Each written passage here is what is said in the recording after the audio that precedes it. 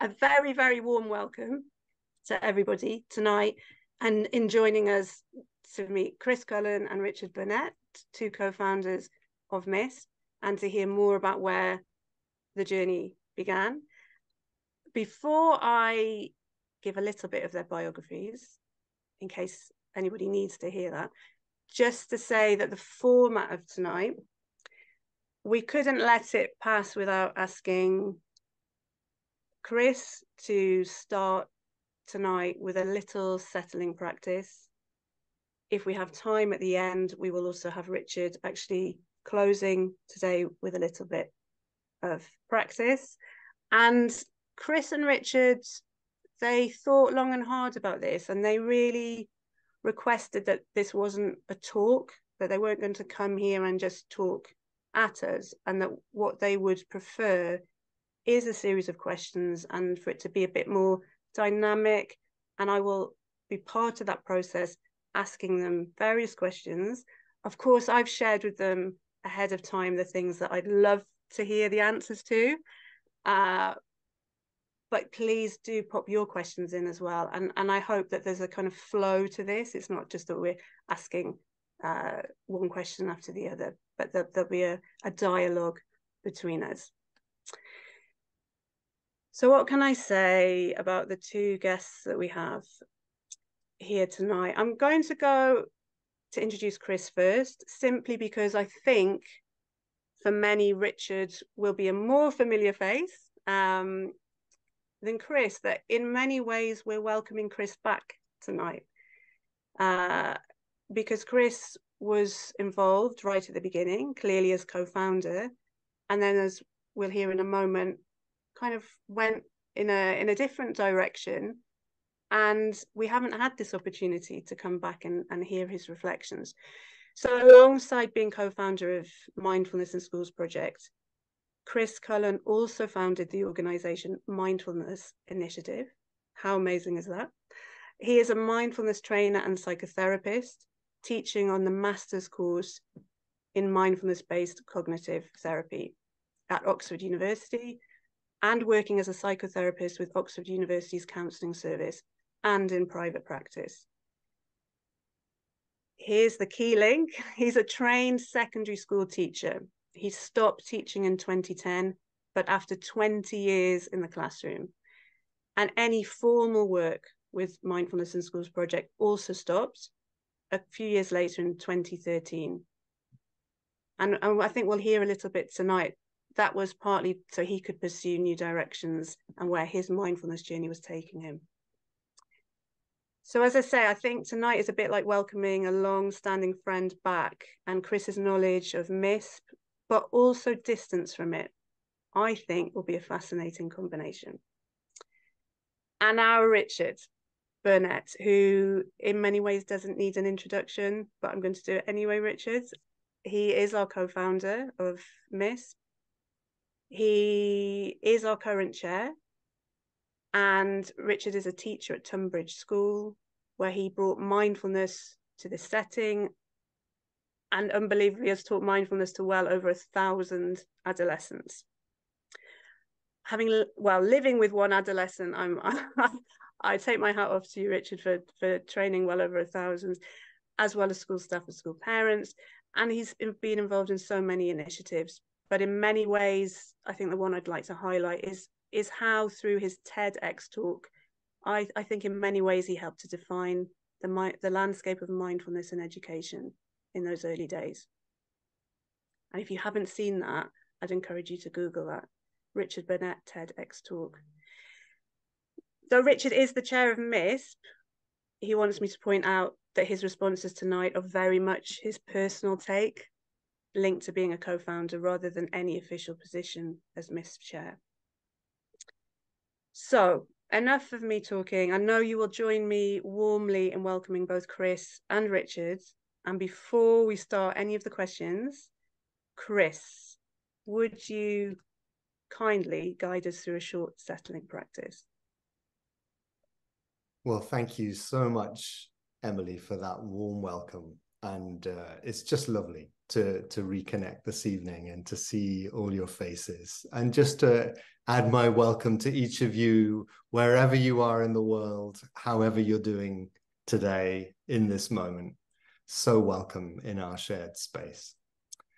And yeah, why don't we just take a moment now before we kind of proceed into some questions and reflections, just to collect ourselves into the body of this moment. And you might have spent the day in a classroom or behind a computer screen or countless other activities, but just sensing in this moment what your body might need right now. Let's just take a moment for some stretching and yawning and shaking out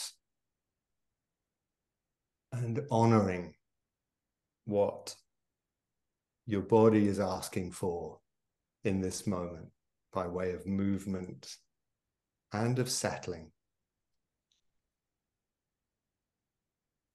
And it may be that standing is what you need for a moment or two, or just allowing yourself to land in your feet and your seat if you're sitting. And so really getting curious about the sensations of contact that your feet are making with the ground and your body with the chair.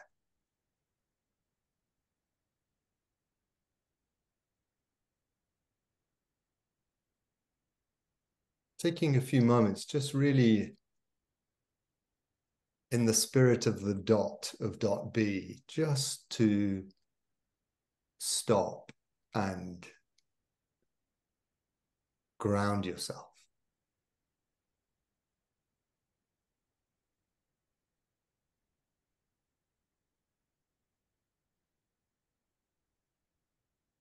And sensing this whole body that's standing here or sitting here, sensing how it's breathing as well.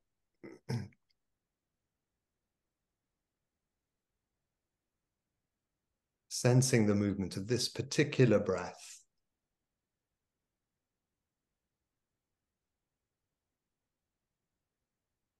And seeing if it's possible to breathe with however this moment is for you. Whatever mood that's here, whatever thoughts that are here, whatever preoccupations or sensations. Breathing with and allowing this moment to be as it is, as best you can.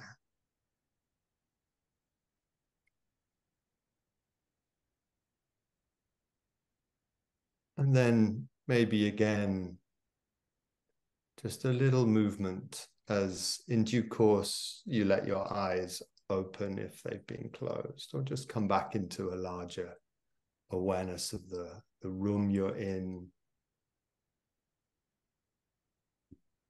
that also contains the screen of your computer in front of you. Thank you.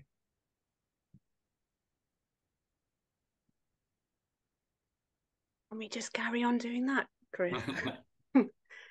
Thank you so much for that wonderful start and opportunity just to, come back to this moment. So I feel very privileged to start asking questions and get to ask the things that I've wanted to know for quite a while.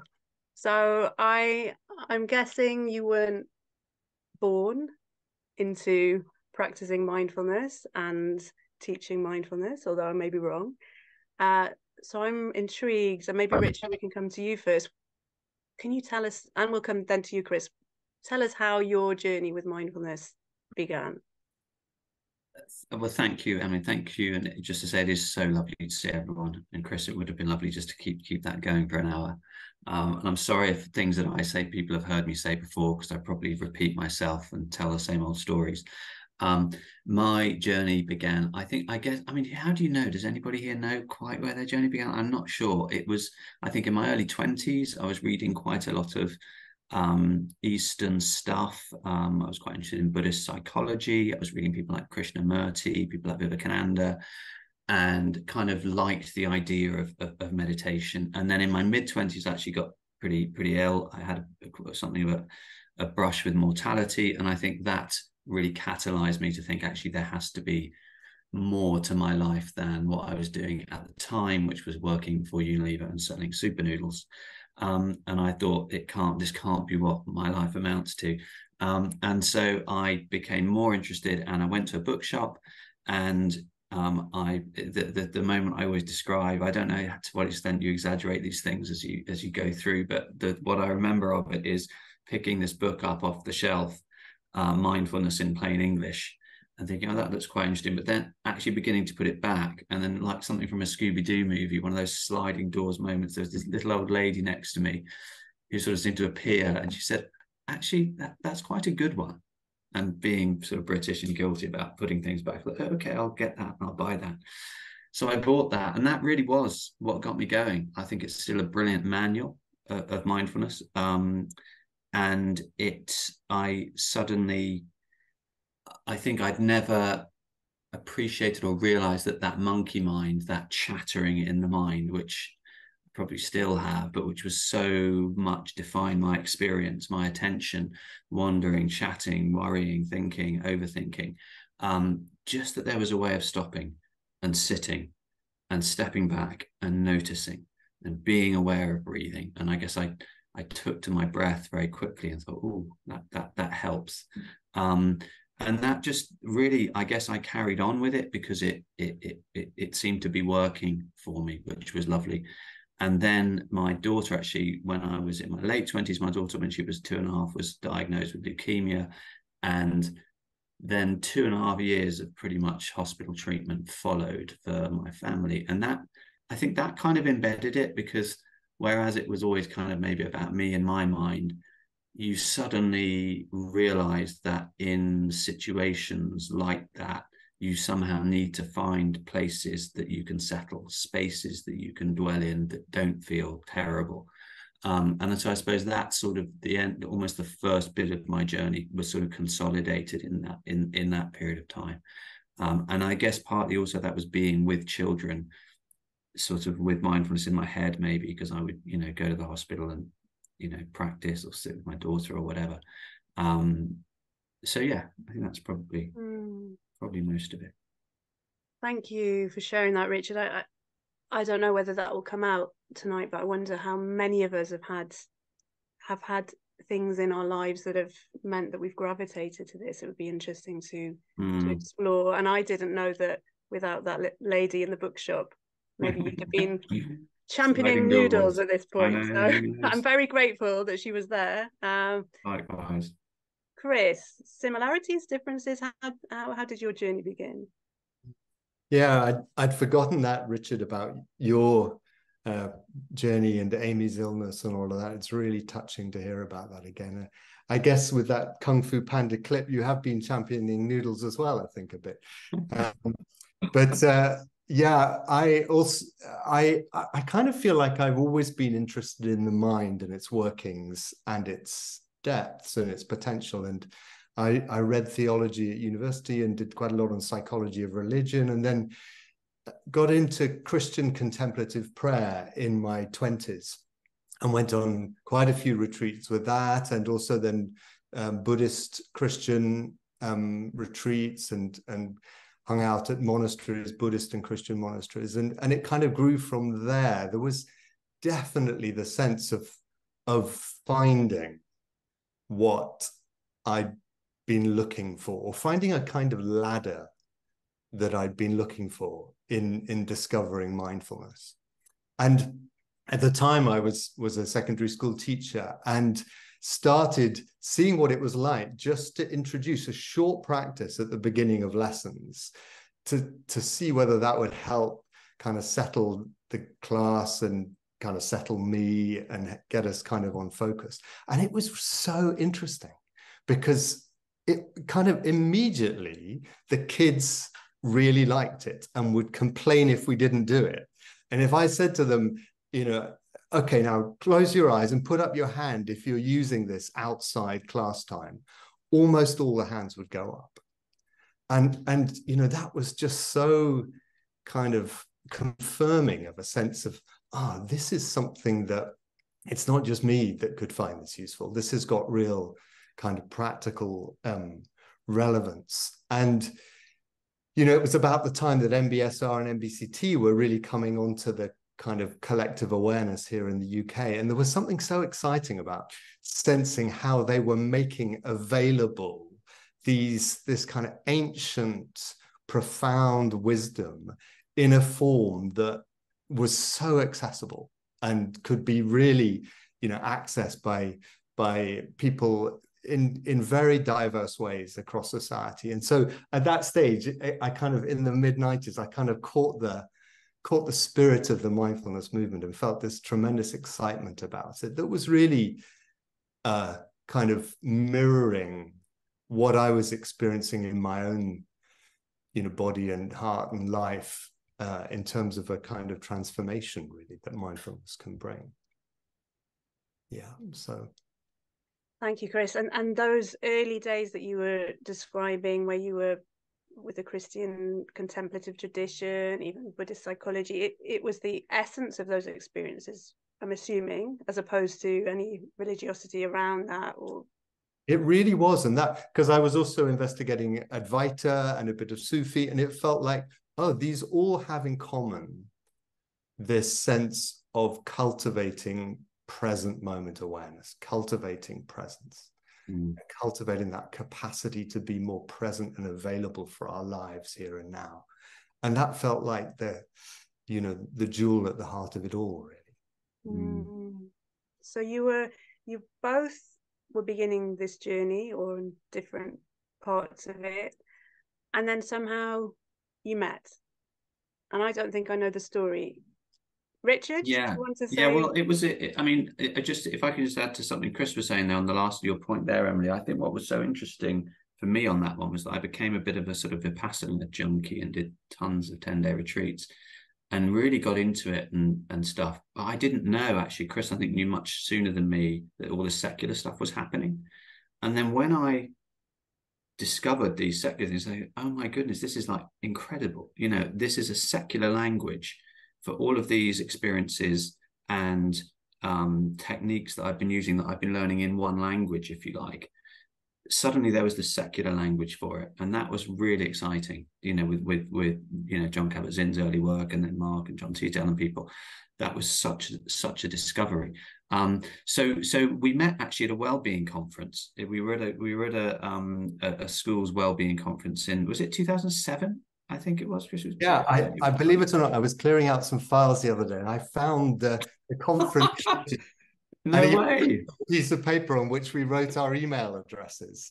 So you're kidding. Thank goodness we didn't lose that. So it was at about 4:15 on Monday, the 5th of February, 2007. I don't believe it, Chris. I've never heard that before, Chris. That's wonderful. You need to send me a photo of that. I mean, it was really funny because we were at this conference, and right at the end, in the conference, Professor Felicia Huppert, who was the professor of the Cambridge Wellbeing Institute, she said, she wasn't a meditator, but she said, I've been reading about this thing called mindfulness. You know, the research that's coming out, it looks really amazing. I'm really interested in this. And I'd quite like to test it, you know, in a school setting. If there's anyone here that's interested and would like to help, you know, create something that we can test, just stay behind afterwards. And that's how we met. We were the two people that stayed behind afterwards. And we got talking with Felicia, and we thought, right, how many, you know, she said, and then we met with her, and then we sort of drafted the first version of a curriculum to test. And to be honest, at that point, Chris and I thought, how many lessons can we get out of this? In the sense that it seemed the idea of getting teenagers to actually properly practice, and Chris will come to this later, I think, that, you know, we knew that the dosage couldn't be particularly high, but we wanted to create something that was fun, that was enjoyable, that captured their imagination a little bit as well. And then the results of that pilot were very positive, and then that moved us forward. But it was just this stay behind afterwards moment, which would have been probably 4:15 on February the 3rd, 2007, or whatever it was, that everything just began to to take off, which was exciting. I love that, Chris, in the process, presumably, of clearing out your files, you found this bit of paper, and now you have this anniversary you can celebrate. And Richard didn't even know. That's wonderful. And looking back at those early days, so when you came together, you thought, okay, let's give it a go. Let's have a go at this. Was there a vision? Did you expect it to evolve in the way it has? Has it evolved just as you thought, i.e., no surprises? Or if you pause and look back, yeah, what are your thoughts? Maybe Chris, you could come to that. Well, you know what? I think we were very inspired by Felicia Huppert's sense. Again, at that conference, she said, you know, I've really got this hunch that mindfulness could be incredibly valuable in schools. And I remember catching some of that, of her sense of possibility as a senior scientist at Cambridge University. And yeah, there was a sense that who knows where this could go, but there was also this sense of this is an idea whose time has come. This is an idea whose time has come. This is, as Richard likes to say, this is actually nothing other than common sense. And so, you know, it really felt, because it was at the time when a lot of research was being done about the importance of attention and just how much attention is the key both to, you know, our cognitive functioning, our mental, you know, we could say our academic functioning, but also our emotional well-being. And that possibility that actually we could support young people to develop the skills to work with their attention, to enhance their capacity for agency with their attention, and that could really be incredibly helpful for, you know, for all the things that they're doing, because attention, as any classroom teacher knows, is what all learning is mediated through. And so this sense that actually there's a research piece here that is really highlighting that common sense experience we have, that what we give attention to and how we pay attention really matters. So I think it did feel like, yeah, who knows where this could go? But I think we also all felt, Felicia, Richard, and I all felt, you know, this is something that's has got real potential in it. Richard, I don't know if that. Yeah, I mean, I was going to say that I think what we couldn't have foreseen was just how much would happen after that a lot of which would have, you know, nothing to do with us, and that was so exciting. You know, the levels of innovation that we've seen in MiSP. You know, the growing of, I suppose there's two stages almost. There's the growing of the curricula, sort of not just with Pause B, but also with DOTS more recently, but then also a shift from that to looking at pathways and really acknowledging that there are many different pathways through to implementing mindfulness in schools. I don't think we would have foreseen such a clear articulation of that the team have done so brilliantly recently. I think we would have. I think it's always been very diverse in terms of even the earliest tests for pupil referral units, and inner city schools and rural schools. But I think it's got even more diverse now. You've got more of those types of schools, but you've also got this fantastic international development, which again, I don't think we had any idea of. I think I'm right, something like 40 different countries people have come from. It's actually being taught in Chinese, is it Japanese, Dutch? There's translations of curricula, and all of that was so exciting. And I guess I don't think we could have foreseen what a fantastic community would build around this venture, not around us, but around MiSP. You know, the hub, the fact that you've got so much support from teachers who feel equally passionate about mindfulness, that we've had and have still got, you know, sort of people leading the work in MiSP and around MiSP. There's like a diaspora as well of the trained teachers who are just just fantastic, and a sense of belonging and a sense of community. I don't think we had any sense that that would grow to what it's grown to, which is one of the most nourishing things I think about being part of MiSP.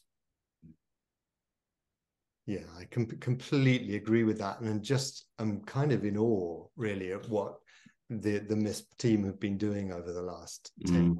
It's quite extraordinary what you've achieved, and just the reach into different communities and different populations, and this wonderful diversifying of curricular materials to different age groups. I mean, it's just fantastic, really fantastic. And as you say, Richard, that sense of that we had at the early trainings, and that it seems like has just rolled through the years of MiSP's development, of teachers who really get this and then take it to the classroom and discover that the kids get it and the kids are enthusiastic about it, you know. And so many of the early research on Dot B was highlighting that the kids really enjoy doing this, you know, as much, it seems, as the teachers do, and that's just wonderful. Oh, I think probably the team are purring, and hopefully our wider community, and it goes to show how helpful it is to have this conversation, because I think there are many of us that are in awe of what you did and probably feel like we can never kind of live up to that, and hearing that you had this idea, and Chris, you're saying an idea whose time which had come is very, very powerful, and that idea rolls forward, but actually how that's then been developed with others, and I'm sure there were others also in your early days that were supporting you on this, and that bit, although you were open, it could go anywhere, you didn't really anticipate that it would have all the permutations that it has now. So thank you. That's really, really interesting to hear. Right, I'm going to ask a question that I'm going to give a little bit of background to, because it might not be that everybody here is aware. Emily, just before Richard, you do, I'm not going anywhere. Yeah. I'm quite warm in here. I've closed the windows because of the rain. I was going to open a window, so I'm not disappearing. Go for it, because I think I'm going to pose this one to not Chris. Running away because of your difficult question. No, I'm coming to you, Chris. Oh no. So I've wanted to ask this question for quite a long time. As many of you will know, a few years back now, some researchers from Oxford University and some other eminent places were looking for a curriculum, a mindfulness curriculum, to test a hypothesis about the benefits of mindfulness for children and young people, particularly around mental health. And they picked your curriculum, Chris and Richard. They picked the Dot B curriculum for secondary schools. And that was an obvious choice, really, because it was the most established curriculum, it was really valued, and had earlier research supporting its efficacy. And as many in the audience will know already, this became known as the Myriad Project. It was funded by Wellcome Trust, and it had some surprising results, including for the researchers, which many of you will know, the media seized upon for around 24 hours, and it made my job as a fairly new CEO quite an interesting one. Now, Richard, you've shared your thoughts publicly on this, although as much as you feel you can share it as the chair of MiSP, and we'll share that, Richard, towards the end. We'll put a link up. I don't want to distract people by reading it now, but we can put that out if anyone hasn't seen that. But I wonder, Chris, particularly because you know us well, and you've also moved away, and I'd be really interested in your reflections on the research and its subsequent presentation. Yeah, thank you, Emily. And yeah, there's a lot that I could say about this. But in brief, I think it's really important to get clear about precisely what question the researchers were investigating. because it wasn't actually, as you said just now, it wasn't the question, is mindfulness beneficial for children and young people? Although the fact is that the outcome data that they got clearly suggests the answer, yes, it is beneficial for children and young people, showing that the children who actually did the mindfulness practices experienced clear benefits. And what's more, the teachers benefited from teaching it and from learning mindfulness themselves.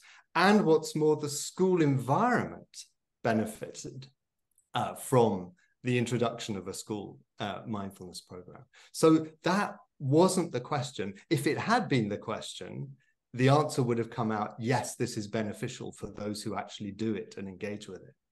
But nor was the question, can mindfulness be effectively taught in schools using the .B curriculum?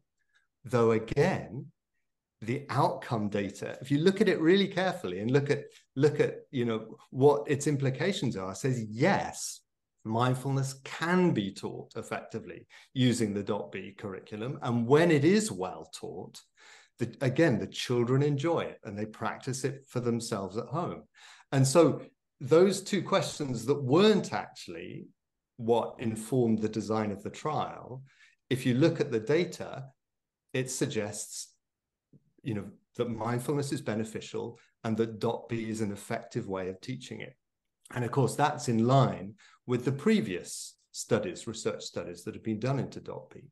The question, and I think Richard is absolutely right in this, is that they were investigating. If you look carefully at the design of the trial, it's really clear that the question they were investigating is mindfulness in schools scalable as a universal intervention? And the particular model that the researchers chose was to take 650 teachers whose only qualification had to be that they'd not done any personal mindfulness training recently, nor had trained to teach mindfulness. Yeah, they didn't even need to show any interest in mindfulness. And let's remember that the schools, the 100 schools, were given incentives, as happens on these trials, to nominate a teacher to take part who didn't even necessarily have to be interested in mindfulness, And, Liz Lord and the Myriad team just invested valiant efforts to hothouse these teachers in 2 to 3 months to establish their personal mindfulness practice, to train them to teach .B.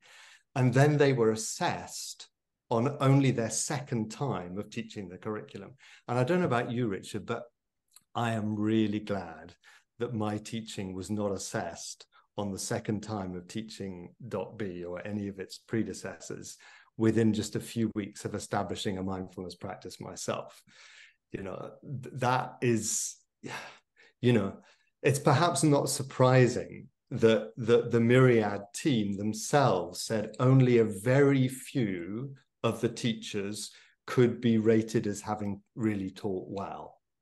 But the design of the trial meant that all the teachers, whether it was those few who were teaching it well or those whose teaching was graded as incompetent, all of those results fed into the final outcome.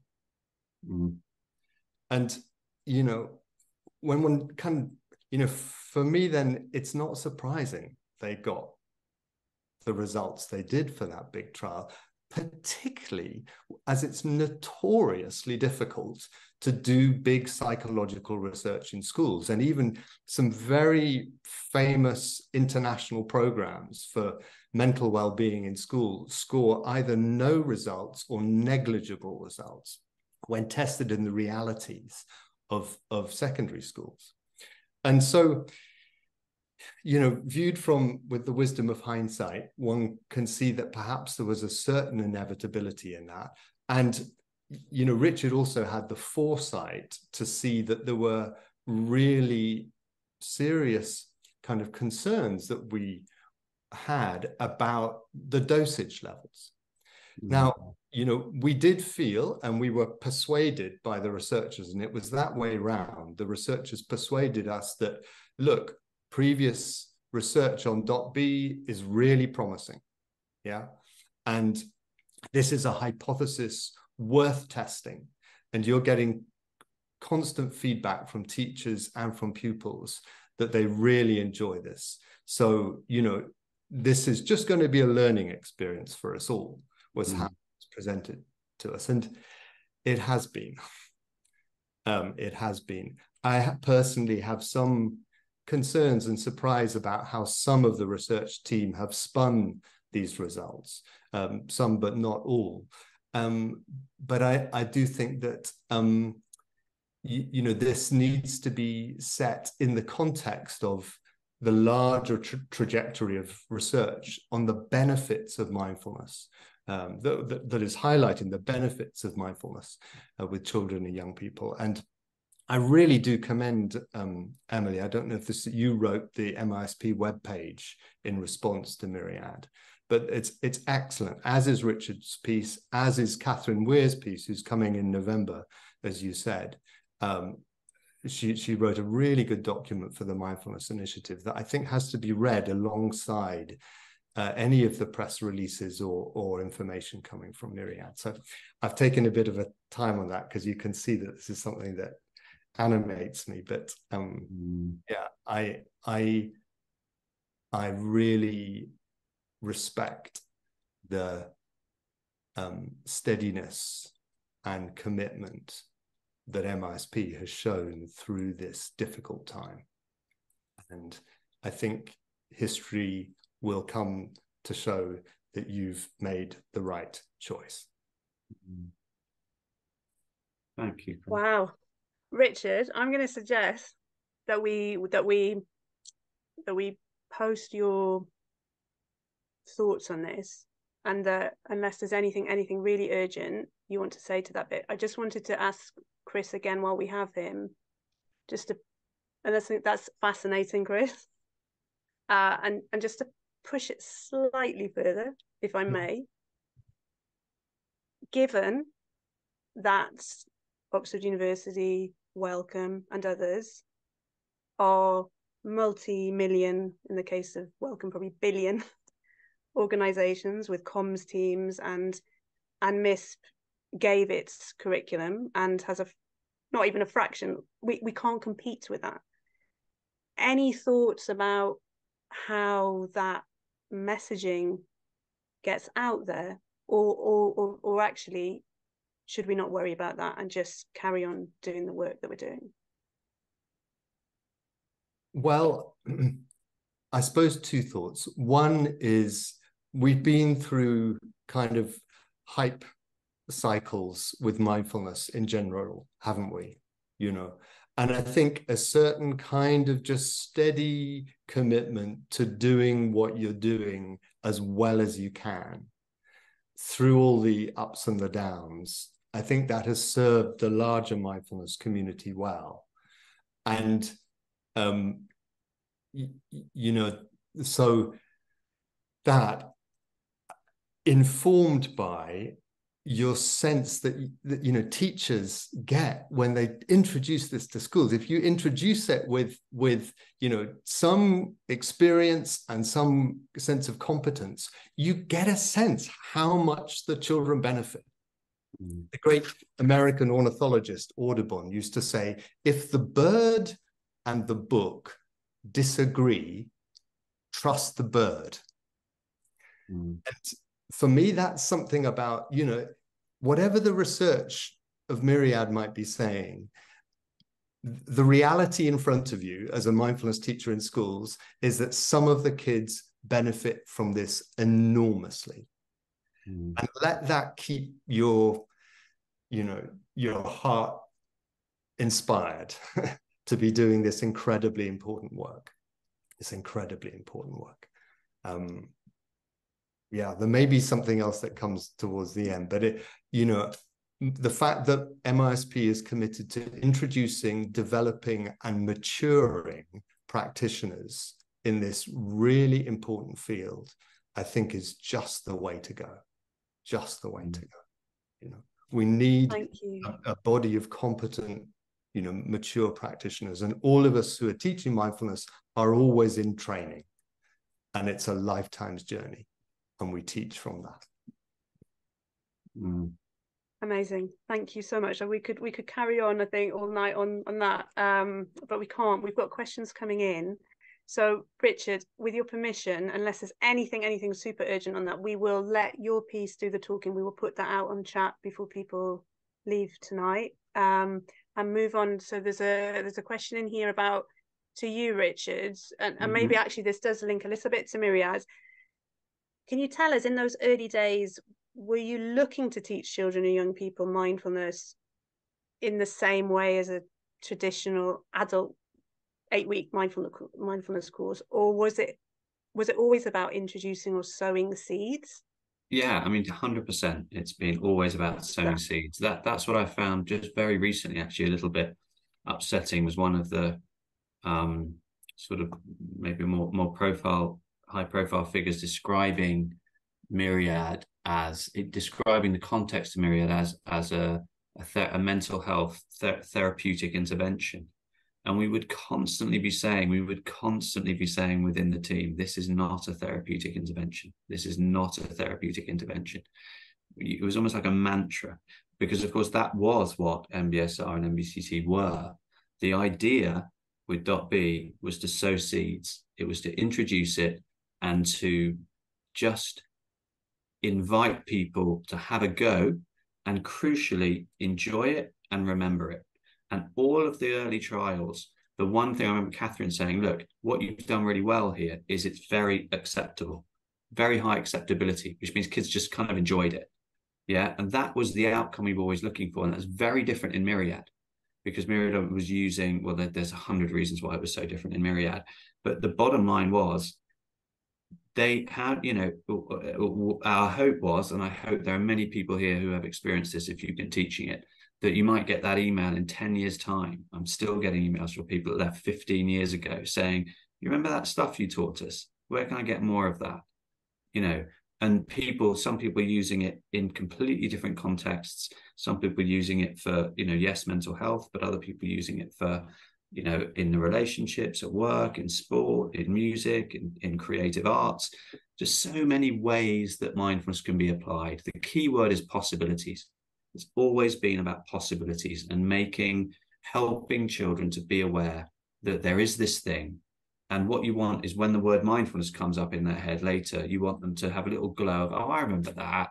That was when we fell asleep in the lessons, or that was when we did this, or that's when we have fun, or that's when such and such said this. Really positive, heartwarming experiences in the classroom. This is not a normal class. Let's enjoy this. Let's have a go. Let's be curious. Let's play. And I worry that can be lost as the framework, the context, the scaffolding around mindfulness in the adult world is can be so tightly around mental health, that the breadth and the beauty and the fullness of mindfulness is lost. And that's where the seeds have to be sown, right across it, not just down a narrow sort of mental health avenue. Fascinating. And that links to another question that's just come in. I'm going to say it slowly, so you've got time to reflect on this. So your experiences of this and MiSP over these since 2009, what are the implications of MiSP's experience for the purposes of education? What are your thoughts on that? Has it changed since you've been involved with MiSP? What is the MiSP's experience, the implications of that for the purposes of education? Chris, can I come to you?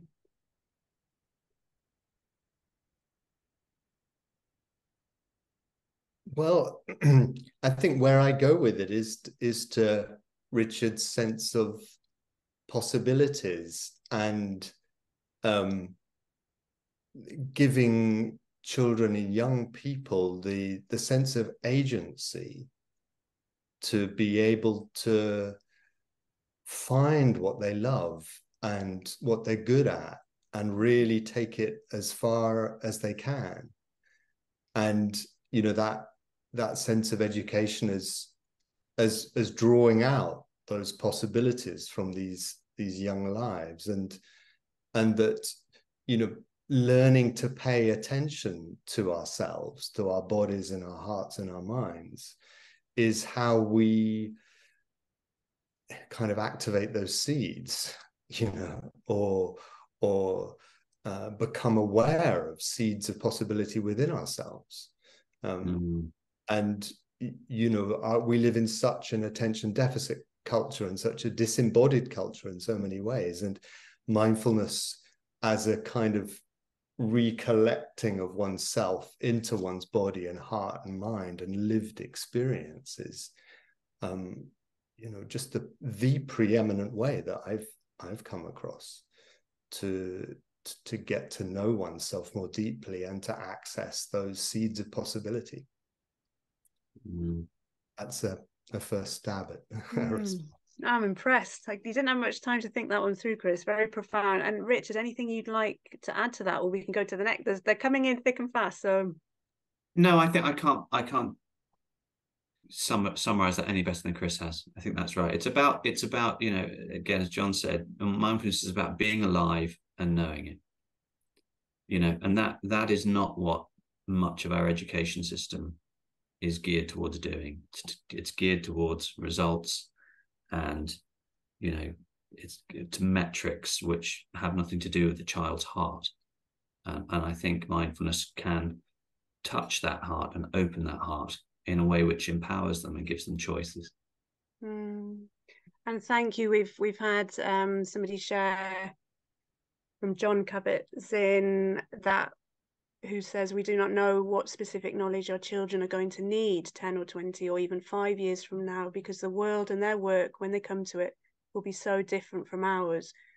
What we do know is that they will need to know how to pay attention, how to focus and concentrate, how to listen, how to learn, and how to be in a wise relationship with themselves, including their thoughts and emotions, and with others.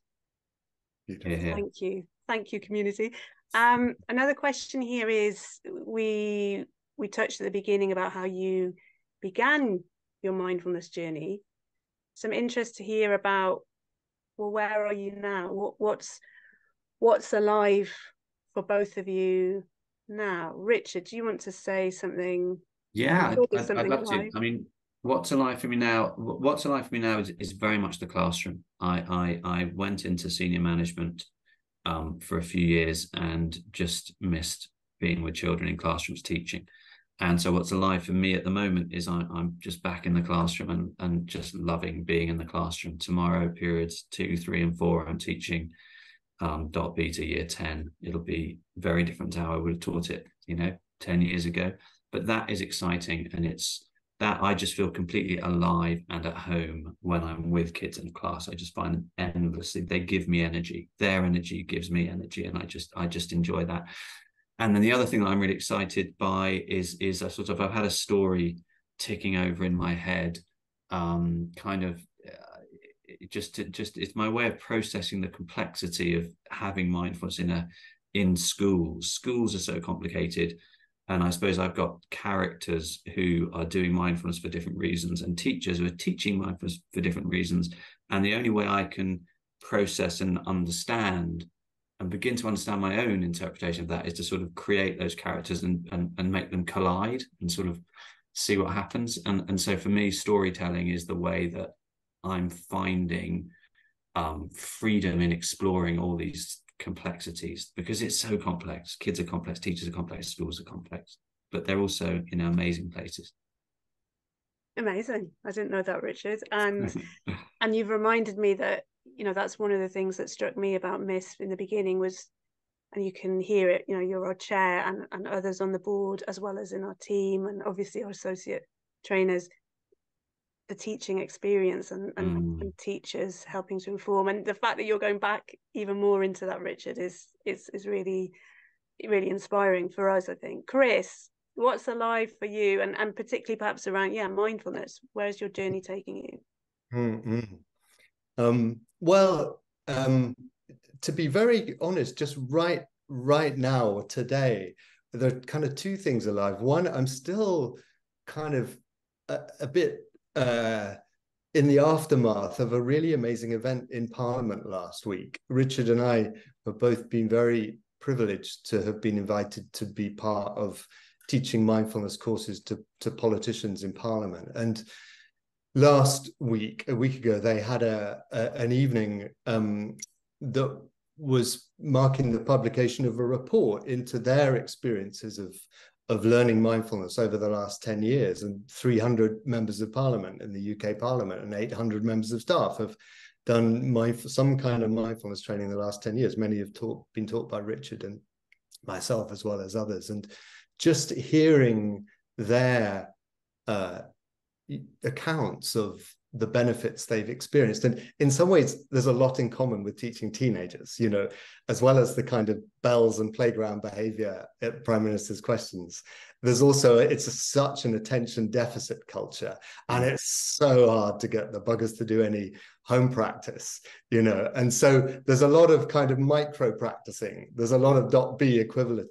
And, you know, I'm very glad that that Myriad wasn't measuring trait changes in parliamentarians after the courses that we did, because for the same reason, that actually it's more about how they deploy mindfulness, and that any trait changes would build up over a long period of time. And it's taken some of them 10 years really of practice, and they really now speak with a sense of experience about it. But it was very touching. And again, they were making connections with children in the schools in their constituencies, because so many MPs learning mindfulness intuitively had a sense of, oh, this could be so helpful to kids in those schools in my constituency or that pupil referral unit. So I'm partly with that. And also just I've spent the last 6 days on a trauma training. I'm training in somatic experiencing, which is a very body-based and mindfulness-based. Somatic experiencing is an equivalent term to mindfulness about trauma. And you know what? It left me more convinced than ever about the importance of providing opportunities for children and young people to learn mindfulness skills of self-regulation, because, you know, this is a time of multiple intersecting crises. And there's a sense of trauma sometimes just ambient, isn't there, in our culture? And who knows what's going to come. And what we can know, rather in the spirit of John Kabat-Zinn's quotation, is that mindfulness is going to be essential as a tool for self-regulation, a tool for learning just to manage our own reactivity, and open our bandwidth to respond rather than just react, you know, in whatever is coming. And so, you know, that was a very powerful reminder of, you know, indirectly, of the importance of what MiSP is doing, and what all of you who are teaching children, I mean, thank you, because our world really needs you to be doing that. Those children really need you to be making that, as Richard said, putting that in their awareness, even if they don't practice now, you know, for them to know where to look when they need it. So yeah, those are what goodness. If people weren't motivated to begin with, I can't speak for everyone here because we're not, unfortunately, all physically together, but looking at the time, sadly we're going to bring this to a close very, very shortly, but I'm pretty sure that any of our community and anyone here tonight or early in the hours of the morning, wherever you are, couldn't have listened to that and failed to have been motivated and to carry on the fantastic work that is going on. And I think particularly those reflections from Myriad, it has been a hard knock. I think we will carry that, Chris. And thank you for all the questions. I'm sorry we haven't been able to answer all of them. I hope, Chris and Richard, we can come back to you on some of those, and we'll find a way, hopefully, to get that out. For those of you that need to leave just before you go, thank you, team. We're going to try the technology with the fundraising, and also Richard's reflections there, because we didn't give him time to speak to that. So there's a fundraiser there, Richard's reflections just coming through now.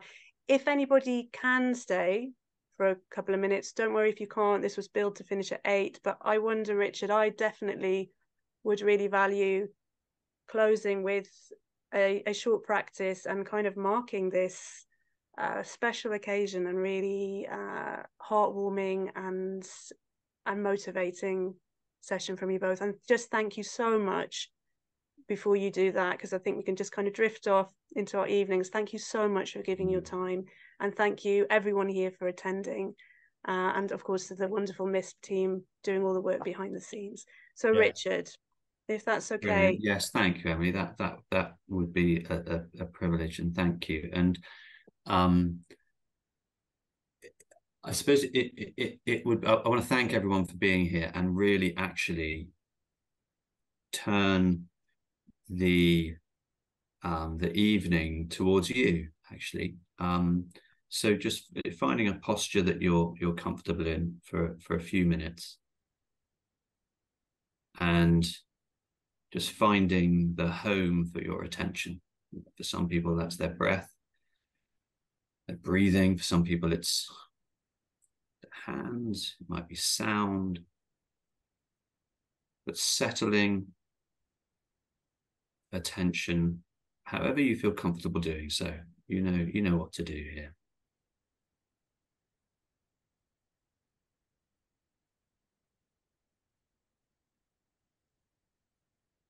And just to reflect on a question, what have you heard this evening that means something to you, that has connected with you, that has just caught your attention, not just in your mind, but in your heart? It might be nothing to do directly with anything one of us has said. It could be it's reminded you of something. It's you felt something shift slightly for whatever reason. But bringing to mind, if there's one thing that you really cherish in your work, in what you're doing, in how you are, what is that? What is that? What is it that you cherish and continue to find nourishing in your practice?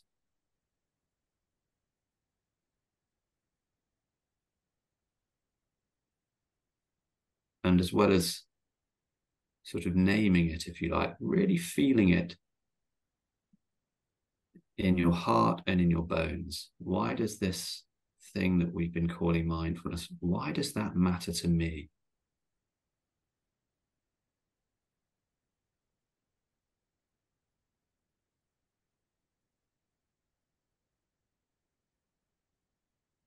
And then finally, what can I do to sustain that going forward? You know, it's a bit of a cliche that you can't pour from an empty cup. But it's, you know, there's truth there. How can you safeguard? How can you look after yourself as we go forward and do the work that we're doing? For which, again, I am so, so grateful for the community that's grown up around this.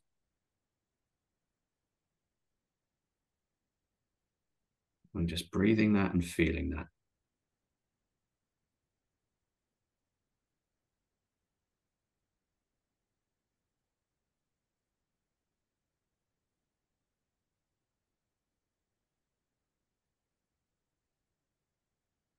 Okay.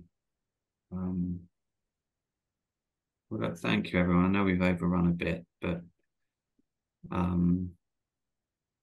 Emily, thank you to you and and to the whole team behind the scenes here. I know it's looked very, very smooth, but I know there's a lot of work that's been going on behind the scenes. And actually, just thank you to the MiSP team, because you know it's a privilege to be the chair of MiSP, but the work is being done with you and your team, and it is fantastic work.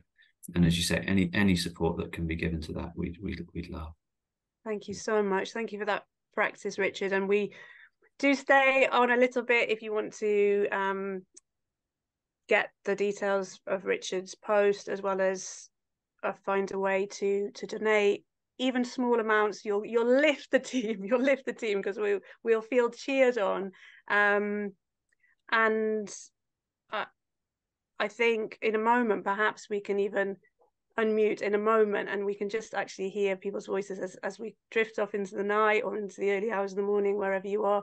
And also, don't want this to sound like a big love-in, but Richard and Chris, I think for those of us that are incredibly fortunate to earn our livelihood from this, that would not have been possible had you not had this idea and put it into practice. You know, I and the team are also really grateful that with all its challenges, we get to try our utmost to try and work with this, the magic of it, and to introduce as many young people and teachers as possible. And going back to what you said, Chris, none of us know what the future has in store, but we do know challenges are on their way, and equipping ourselves and those children and young people with that ability to come back to the present moment, for me, has to be part of the solution. So thank you so much.